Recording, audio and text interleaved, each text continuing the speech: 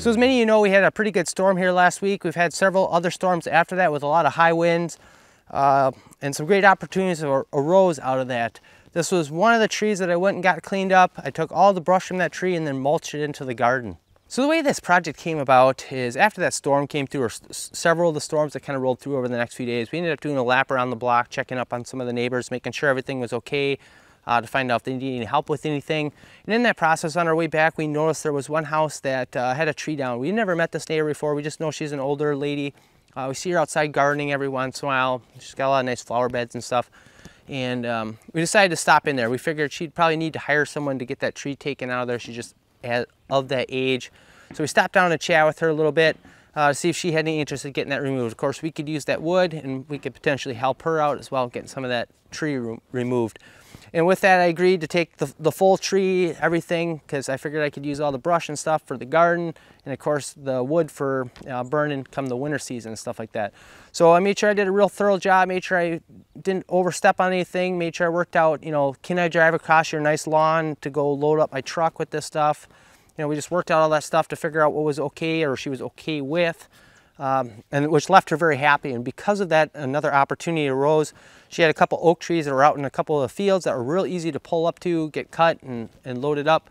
So she offered those up to me as well. And so I have some more potential firewood to harvest here that's, you know, very, very close, very short travel time, you know, less than a mile or something, or about a little mile and a half or something.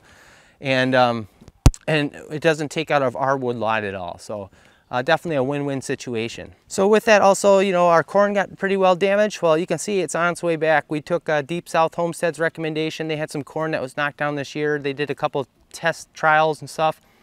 And the thing that worked out the best for them was actually just leaving it be. And sure enough, it was a little hard to do, just letting it go. You know, it looked pretty shabby the first couple days, but things have really turned around. The corn's starting to tassel up real nice now.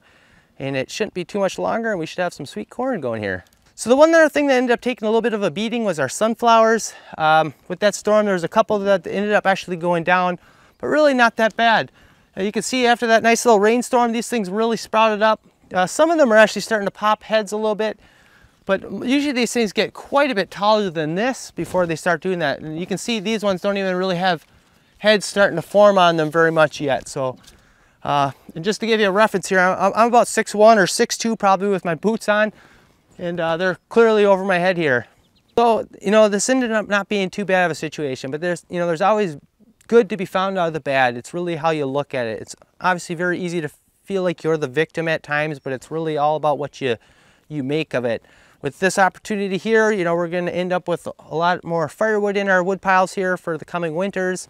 And we didn't really have too bad of a loss with the corn, maybe a stalk or two here or there and a few sunflowers, but in the grand scheme of things, very, very minor. It could have been a whole lot worse. So anyways, I just thought I would share with you guys kind of some of the projects that are kind of going on right now. Right now, there's probably gonna be a lot of firewood going on, or firewood cutting going on for us, just because the opportunity is here and need to jump on it while the going's going good or something like that. So anyways, hope you guys enjoyed the video, and we'll see you on the next one. Thanks for watching.